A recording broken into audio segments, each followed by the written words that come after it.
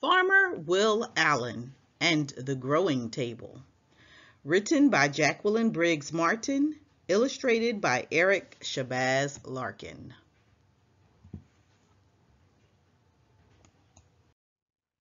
Farmer Will Allen is as tall as his truck. He can hold a cabbage or a basketball in one hand. When he laughs, everyone laughs, glad to be in his crew. When he talks, everyone listens. But some say the special thing about Will Allen is that he can see what others can't see. Are they right? When he looked at an abandoned city lot and saw a huge table heaped with food, was he right?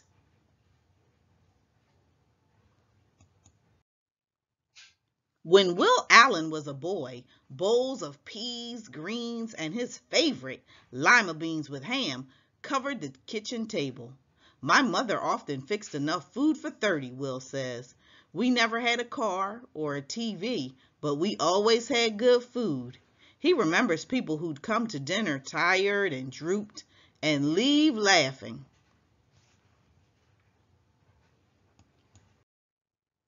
Will's family grew most of their food. Will loved the food but hated the work. He planned to quit on planting, picking, pulling weeds, leave those Maryland fields for basketball or white shirt work. And he did. He graduated from college and moved to Belgium to play professional basketball. When a Belgian friend asked him to help dig potatoes, Will realized he loved digging in the dirt.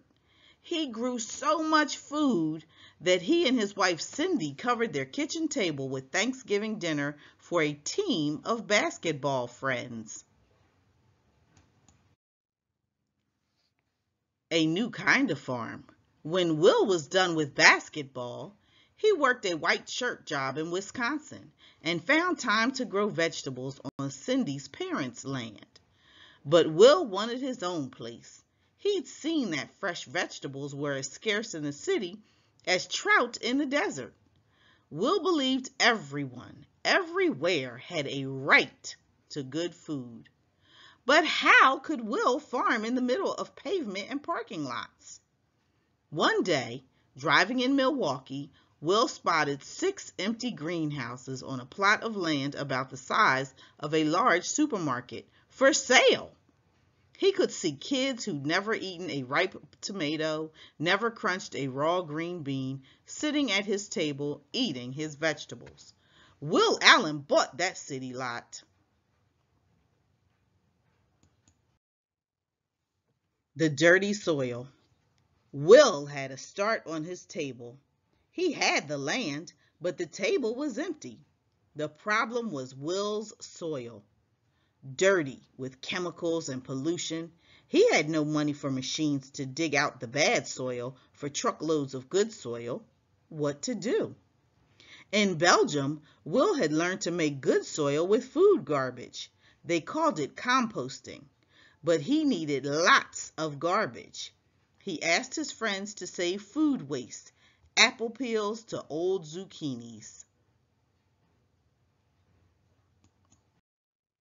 Will collected those scraps in big white buckets and dumped them into piles. He added hay, leaves, newspapers, red wiggler worms, water. Every now and then, he turned the piles to get air into the mix. Neighborhood kids stopped by to ask what he was doing. Will told them about the piles and the red wiggler worms that would help the garbage become compost. The kids came back day after day to help. Red wiggler worms. Then, one day, bad news. The red wiggler crew was dying. Will and the kids studied worms for 5 years. They learned not to feed the worms too much. And they discovered the best menu for red wigglers: no hot peppers, onions, garlic, lots of watermelon rinds, sweet potato scraps, molasses. Since then, the squirmy crew has stayed hard at work. Will says Worm magic is what makes his farm grow. Making a bigger table. Growing power. Once Will had good soil, he was ready to plant vegetables, but he didn't have much space. How could he grow enough food on a small city plot? Will Allen looked around. He saw that he had all the space from the soil under his feet to the top of the greenhouses. He hung plant baskets from the ceiling. He grew greens in buckets, greens in rows. He crowded shelves with pots of spinach, chard, lettuce. He grew stacks of tiny salad sprouts in boxes, hundreds of boxes. Will added hoop houses to hold more boxes and more long rows of vegetables. He added vats of water and fish to his greenhouses. Fish wastewater grows the sprouts. The sprouts clean the water for the fish. Fish, water, sprouts work together like a three-part farm machine. He added goats, chickens, turkeys, and bees to that city farm he named Growing Power. Finding farmers. Farmer Will's work clothes are jeans and a blue sweatshirt with cut-off sleeves.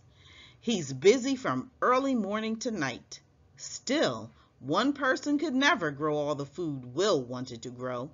Where could he find more farmers in the middle of the city? Will Allen looked around.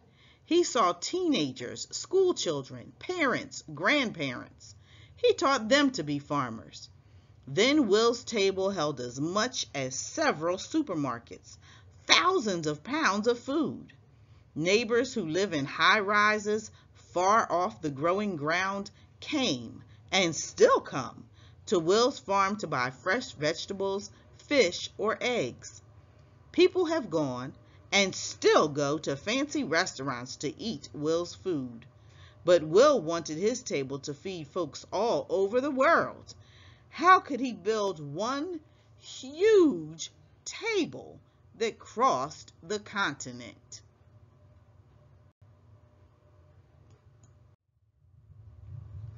Growing power around the world. Will thought about the problem of the world-sized table. He looked around and saw his many helpers who'd learned to be farmers. He would teach people everywhere to grow food for their own tables. Will Allen began to travel. He has crisscrossed the United States, showing others how to farm in the city. And he has taken his red wigglers to Kenya, to London, all over the world. The world has also come to his Milwaukee farm. 20,000 visitors a year tour the greenhouses, watch goats, snack on greens, and go home planning to start a farm on a city lot, rooftop, or abandoned highway. Will and the 50 million. Is Will Allen done? Never! We need 50 million more people growing food on porches, in pots, in side yards, he says. Will is always looking for new ways to make the table bigger, more schoolyard plots, a vertical farm that's 5 stories high, farms in empty factories or warehouses.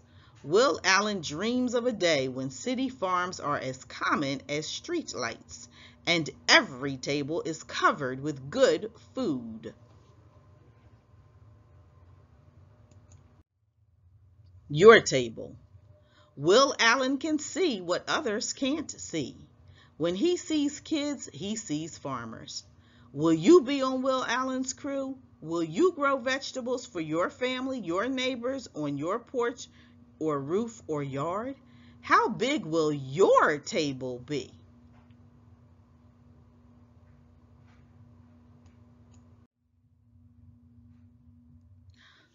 Afterward, growing power.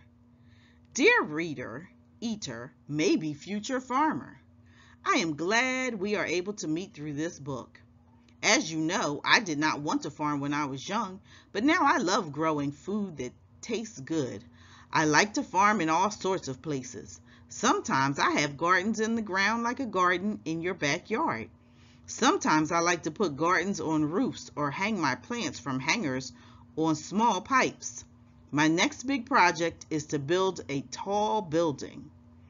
It will not be full of offices or apartments, but will be filled with lots of plants, fresh salad greens, tomatoes, and other vegetables. I'm very pleased you are learning about farming, about growing and eating good, healthy food. I hope you know that you are the key to helping people at home and around the world have better, safer, and healthier food to eat. How? 1. By eating lots of fresh veggies and fruits. 2. By planting your own small garden anywhere, in your backyard or front lawn, on your porch or deck, in pots in your kitchen, or in your living room. You could even put a garden in your bedroom and grow good food for yourself and your family. 3. By starting a worm factory. That's right, I said worms, because worms are great. The secret to being a great farmer is great soil to farm in. Start a compost bin with your parents and get those worms working. Finally, I invite you to visit my Growing Power farm in Milwaukee, Wisconsin, and bring your parents and friends along too. We would love to show you all the things we have growing in our greenhouses, including our livestock, the red wiggler worms. I can't wait to see what you grow. Will Allen, farmer, founder, and CEO, Growing Power Incorporated.